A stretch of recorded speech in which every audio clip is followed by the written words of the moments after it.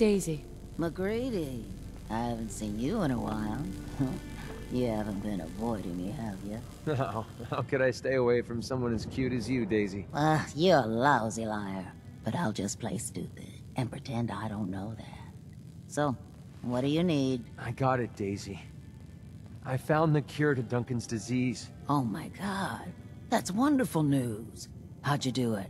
Last time you tried, the Pharaohs almost chewed you to bits. I didn't do it alone. My friend here got me through medtech. Now, all I need to do is to get the cure into Duncan's hands. Can you help me? Of course, McCready. You've saved my behind more than once. It's the least I can do. It's okay. You can trust me. I swear I'll get the cure to Duncan. Circling back around, what did McCready do to help you out? Running a business in a town like Good Neighbor is a challenge. Let's just say I've had my share of unfriendly customers. And McCready's been there to help me handle the situation. If McCready trusts you, then that's good enough for me. I appreciate that. He's actually not so bad. Once you get to know him. I'll get the sample on the first caravan leaving the Commonwealth. The driver owes me a few favors, and he's reliable. It will arrive at your homestead in no time, McCready. Thanks. You're a doll. Hey, do me a favor. Take care of McCready for me. He's one of the good ones.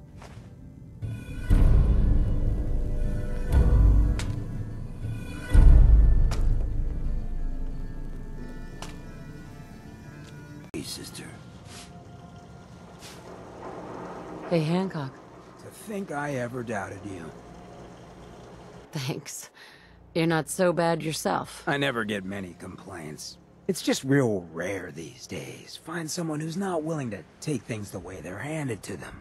Too many good folks not willing to get their hands dirty. And too many assholes taking advantage of it. Look at what happened to Diamond City. Before McDonough took over, it was a half-decent place to live. A little stricter than I usually go for, but not terrible. I thought he and I had a pretty happy childhood. But then he decides he's gonna try and get elected with his anti-ghoul crusade. Mankind for McDonough. Before you know it, you got families with kids lining up to drag folks they call neighbor out of their homes and throw them to the ruins. You and McDonough knew each other as kids? Oh yeah. Guy's my brother. Grew up together in a little shack on the waterfront. Guy was the standard big brother. Entitled, punchy, liked to shove rotten potatoes down my shirt and slap my back. But I never thought he'd be capable of something like what they did to those ghouls. How could they do something like that? There'd always been a pretty big gulf between the folks living in the stands and folks down on the field. McDonough ran on it because he thought enough of those upper stands assholes would vote for him. Guess he was right. I remember storming into his office above the stands after the inauguration speech. He was just standing there, staring out the window, watching as the city turned on the ghouls. He didn't even look at me. Just said, "I did it, John. It's finally mine." Should have killed him right there, but I don't think it would have changed anything. Instead, I pleaded with him, begged him to call it off. He said he couldn't. He had nothing against the ghouls. He was just carrying out the will of the people. And he couldn't betray the voters. And then he smiled. That hideous fucking mile-long smile. He never smiled like that when we were kids. I didn't even recognize him. Wait, what do you mean you didn't recognize him? I don't know. Just didn't seem like the guy I grew up with. When I'd first heard the rumors he'd been swapped for a synth, thinking back on that night, I thought it made a lot of sense. But now, I don't know. I don't think I buy it. I've seen him since then, and there's no way they copied him that perfectly. Even got his tight-ass walk. But at the time, I just needed to get the hell away from him. Him and that whole damn city. He murdered those ghouls. Him and that whole damn city. I still wasn't a ghoul at this point, so I didn't have to leave, but I couldn't bring myself to stay in that cesspool after that. I'd been sneaking off the Good Neighbor for years to get decent chems, so I knew the safe routes. I managed to track down a couple of the families, lead them there, but most couldn't get used to the good neighbor lifestyle. I brought them food for a couple of weeks, but after a while, they just disappeared. Folks in Diamond City signed their death warrants, and all the good people were willing to just sit by and watch.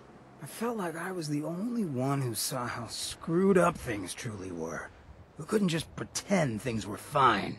Still feel that way. Or I did. Until I met you. I know I run my mouth, but having someone who sees the world for what it is, and is willing to do something about it, it's meant a lot to me. I feel damn lucky to have you as a friend. You're not going soft on me, are you, Hancock? Hey, everyone's entitled to some softness. For me, it's pretty much everything below the eyebrows. Well, thanks for hearing me out. You probably weren't looking for a history lesson, were ya? You want to hit the road? Hey.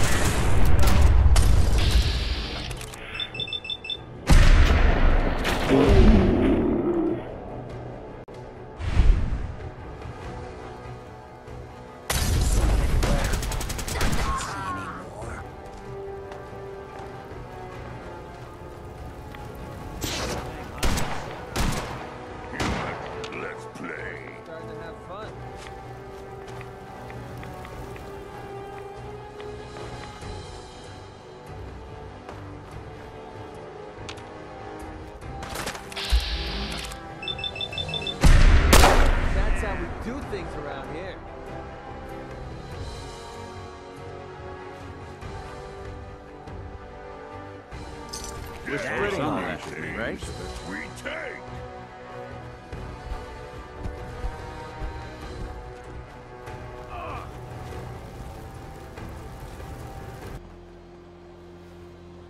Hey. There you go.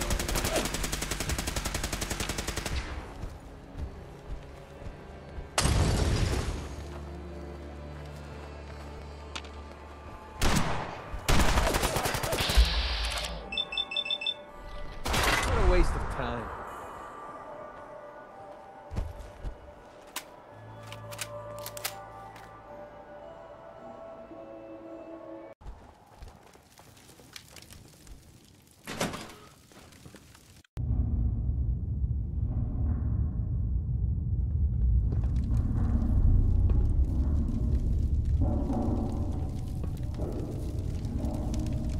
What the? Whoa.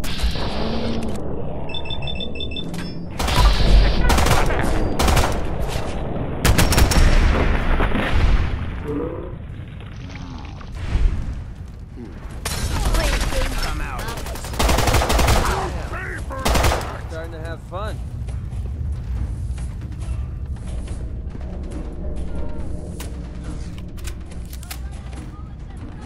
Nothing there now.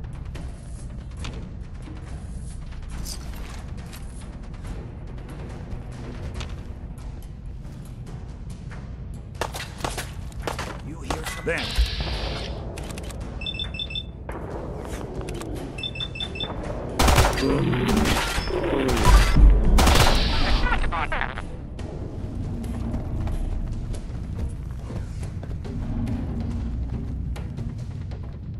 just getting started.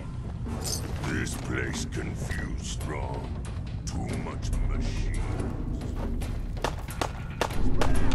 Find him.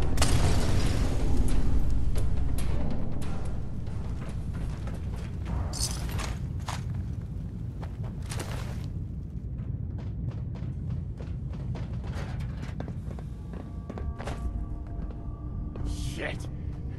Lost him.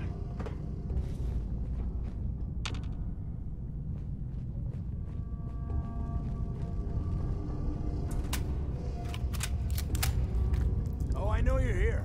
I'll find you. No sign of him now.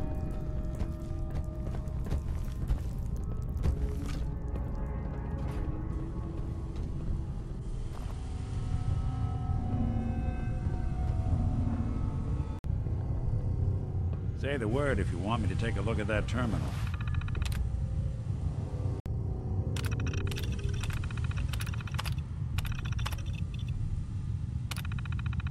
You got a real way with machines. That'll do it.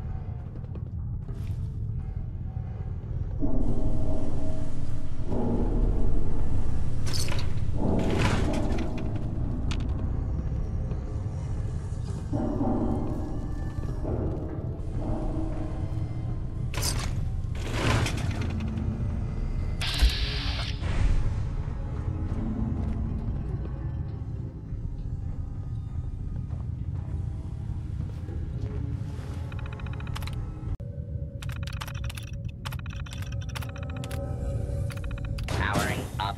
Protectron on duty.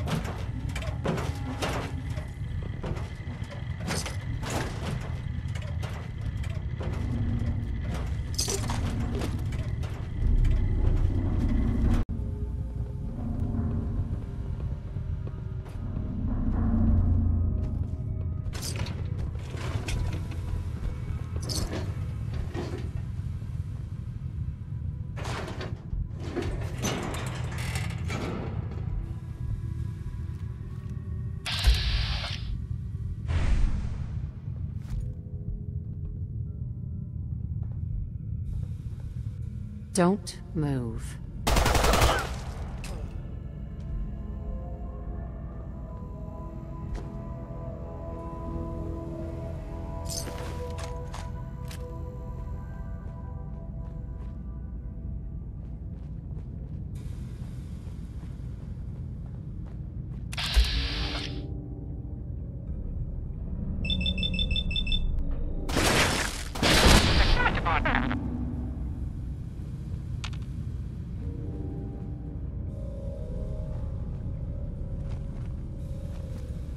Put your hands up.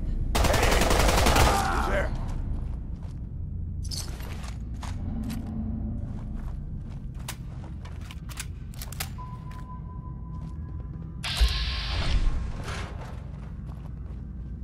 Seen blast in better shape than this place.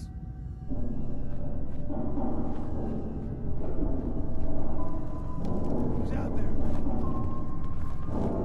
Human not like smell. Smells like camp of Strong's brothers.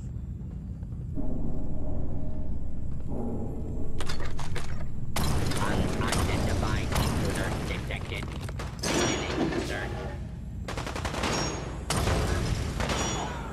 Way to get that cooler pumping.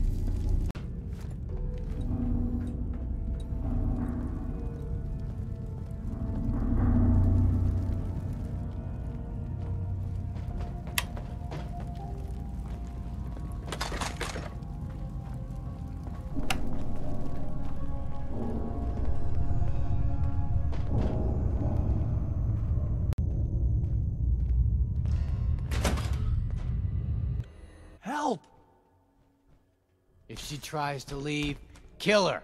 You must be pretty strong to make it here. Oh, were those your guys? I thought they were just trying to throw me a barbecue. Huh? Like your style, stranger. Been a while since anyone had the guts to talk to me like that. See, Jake? Here's someone who might actually be worth my time. Unlike you.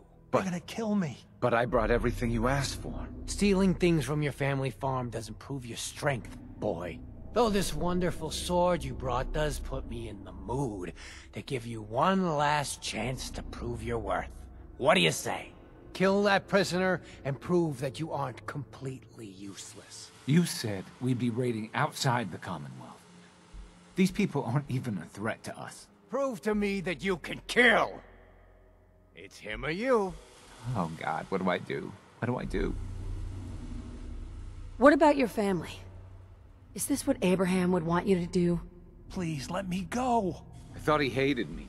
Did he send you here to find me? What happened between you two? I don't know.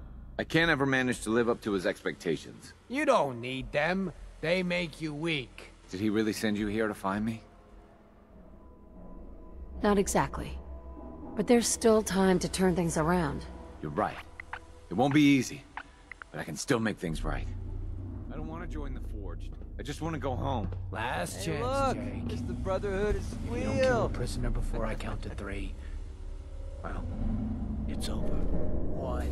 Help! 2. 3.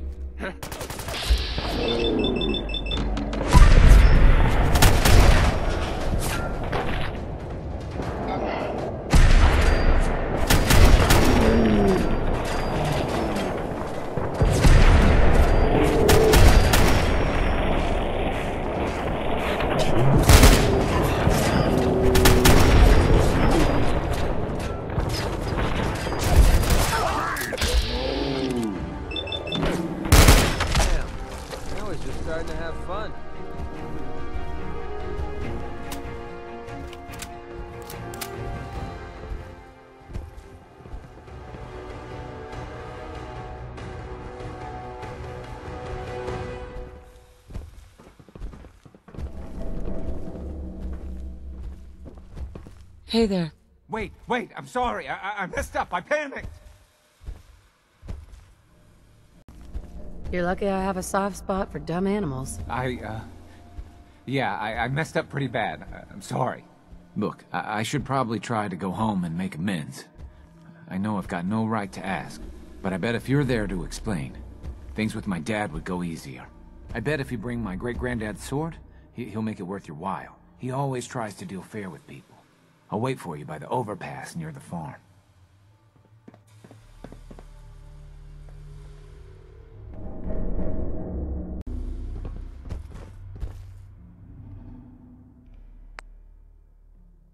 Thanks a lot. I'm getting out of here.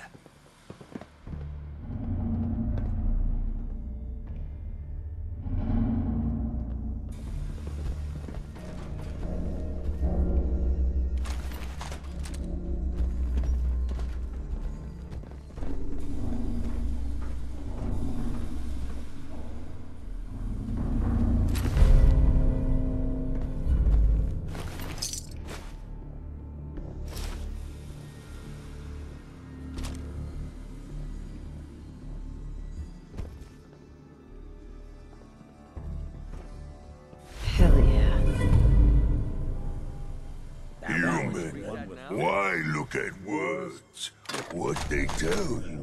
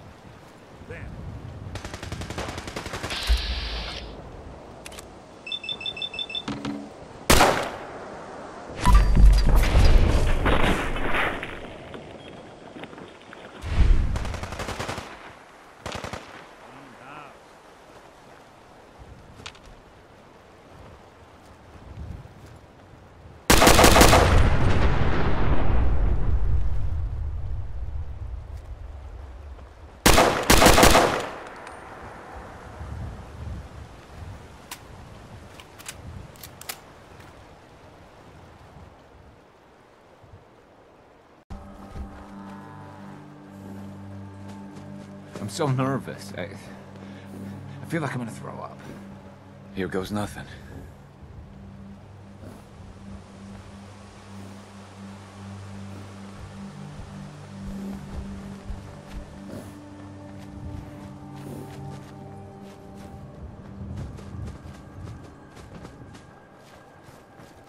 What the? Boy, I told you that if you ever Abraham, showed what's your going face on? here again, I'd... Is that my boy come home? What?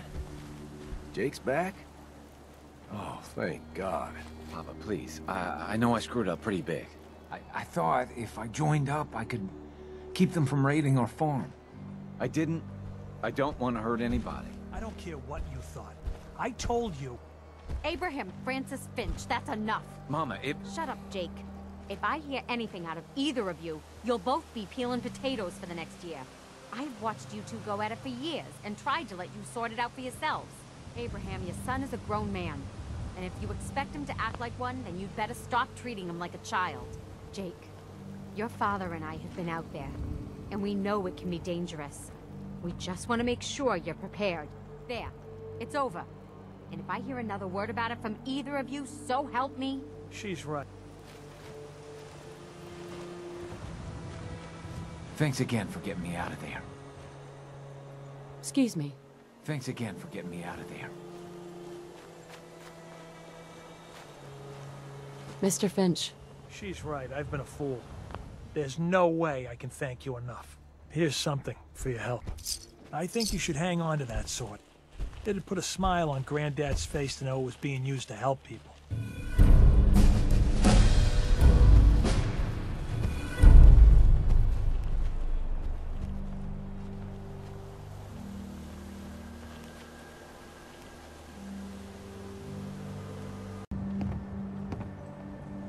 One of these days, we need to find you a good woman, Daniel. Even if I had time for something like that, which I Hey there. You ready to talk now? I promise it won't take long. Then you I hope need nothing's some- wrong. Wrong? No, Plenty out not there at all. that I've been act waiting like for the right my moment to son. talk to you, and I suppose this is as good a time as any. After helping me get Duncan's cure for MedTech, I figured I owe you something. And I always pay my debts. Here. I wanted you to have this.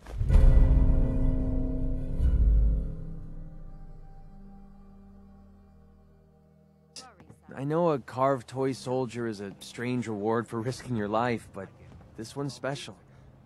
It means a lot to me. If it's special to you, then it's a thoughtful gift. Thank you. You're welcome. Just be sure you don't lose it. My wife Lucy gave this to me right after we met. I told her I was a soldier, and she made it for me. Never could bring myself to tell her the truth. That I was just a hired killer. And the soldier story was the best thing I could come up with. I didn't want to lose her because of what I was. She ever find out the truth? No. It doesn't really matter anymore. She died a few years back. We made the mistake of holing up in a metro station one night. We didn't know that the place was infested with ferals. They were on her before I could even fire a shot. Ripped her apart right in front of me. There was nothing I could do. Took everything I had to escape with Duncan in my arms. Maybe it would have been better if we died there with her. You may have lost your wife, but you saved your son. That counts for something. Maybe. I don't know anymore. Damn, I miss Lucy. No matter how bad things got, she was always there with a shoulder to lean on. It gave me... Well, it gave me the courage I needed to press ahead. To never give up. When she died, I thought that feeling was gone forever. Then I met you.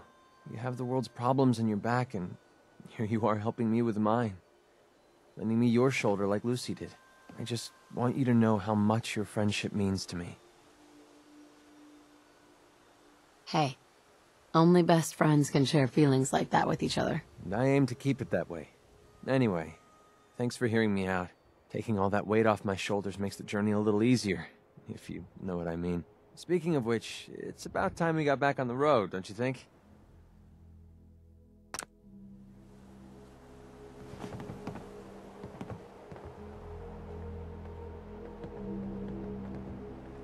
Can't believe what a damn fool I've been.